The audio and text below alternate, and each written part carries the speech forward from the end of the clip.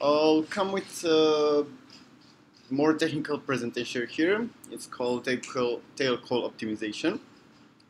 It's optimization you use when you try to use a problem using recursion.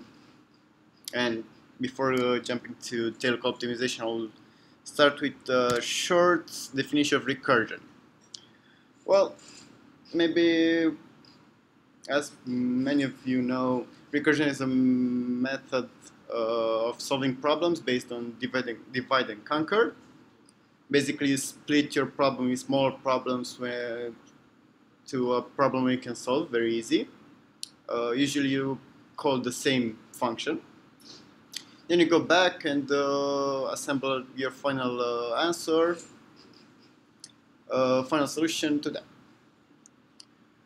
Okay, in order to make this, I don't know, a bit more easy to understand, I'll take an example. Everybody here knows what is Fibonacci sequence? Okay, well, as you can see, it's quite a, I don't know, odd sequence of numbers with one simple rule. The current number is equal to the sum of previous two ones, with one small condition: the first two numbers from the sequence are 1. Okay, if we will make a small script to solve this based on the easiest way you can go with recursion, the code will look like this. As long as you have a value bigger than 1 or 0, you will return the sum of previous two values. Otherwise, you return 1.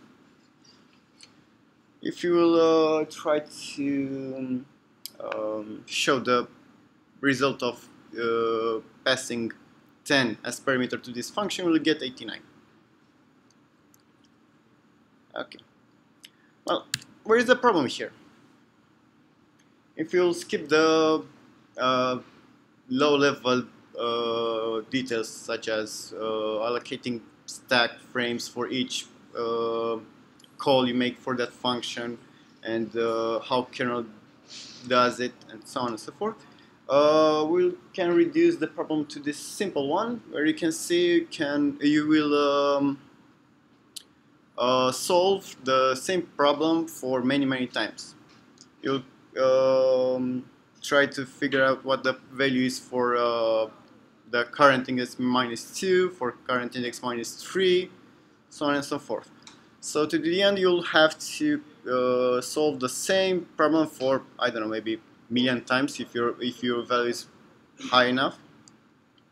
So in order to make a small optimization here, you can go with tail recursion optimization, tail call optimization, sorry, where you basically do is try to avoid this thing, to build a, I don't know, huge tree with call functions.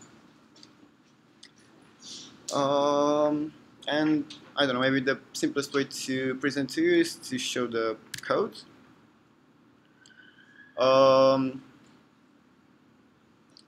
All you do to change is to keep your current and your next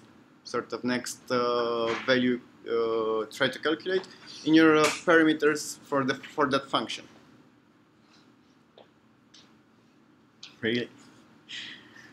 So as long as your index is higher than 0, you'll just try to recalculate that value, your next and current value, and then when you reach the value of 0, you just simply return that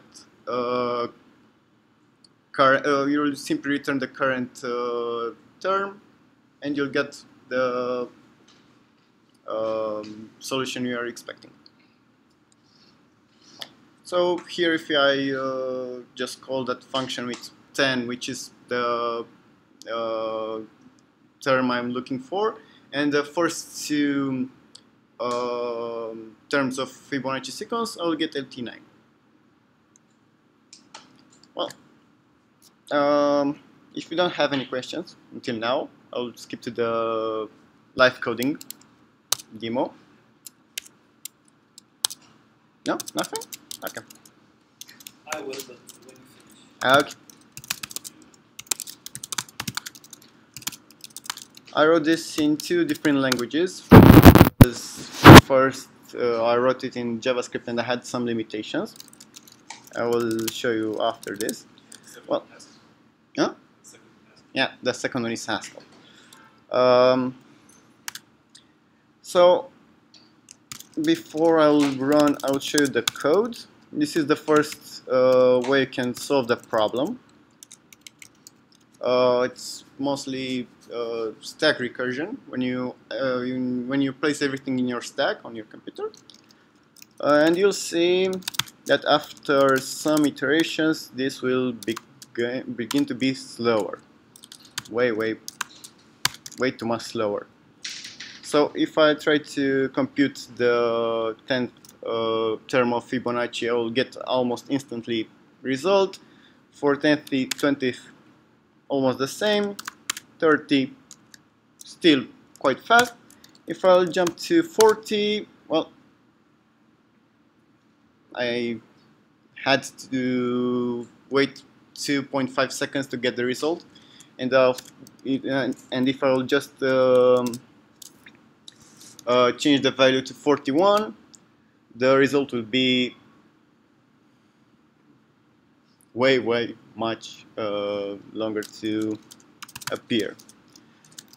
Now let's change to tail recursion. When the code is the same as showed you previously in the presentation, and if I'll skip to the first 15 terms, okay, 40, it was instantly. Let's go to 100, still instantly. 1000, well, it's not a human readable value, but because if this code is right in JavaScript, if I go to 1500, the result will be infinite. This is why I also wrote a code in Haskell to show you that the code here is much simpler. To show that the stack version also works here, I will run it. Can you increase the font size? Yeah, sure. If I call fib10 almost instantly, 20 almost instantly, here at 30 it's already begin to be slower. So it's slower than JavaScript? Yeah, sometimes. In this case, this the code optimized? No, this one no. But let me change to the state called optimized. What?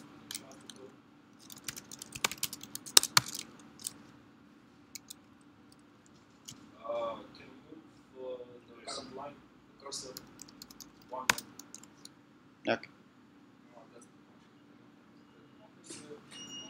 And that's better matching with the 0 coming next to Yeah, yeah.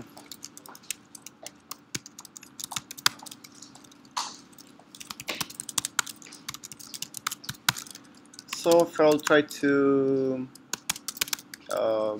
solve the 100th element, I'll get an instant. So this is faster than JavaScript? Yeah, this one is quite fast. Yeah, it's wide. And it also has no limitations. So I can just simply multiply my term with 10 and just get the result, as you can see.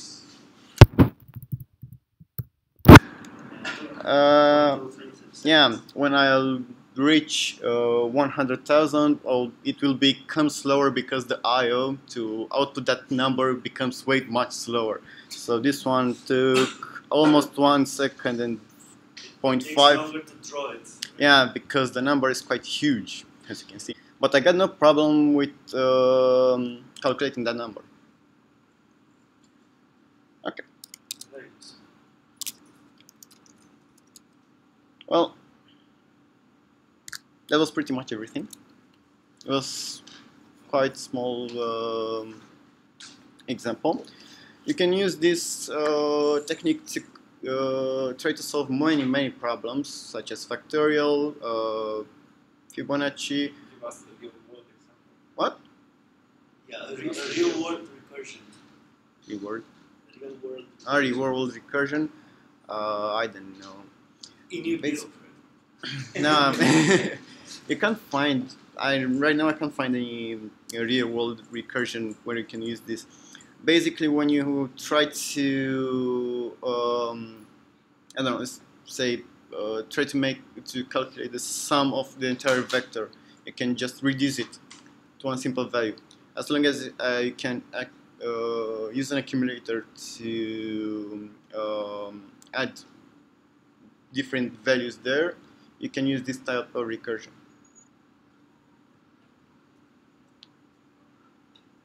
Well, questions?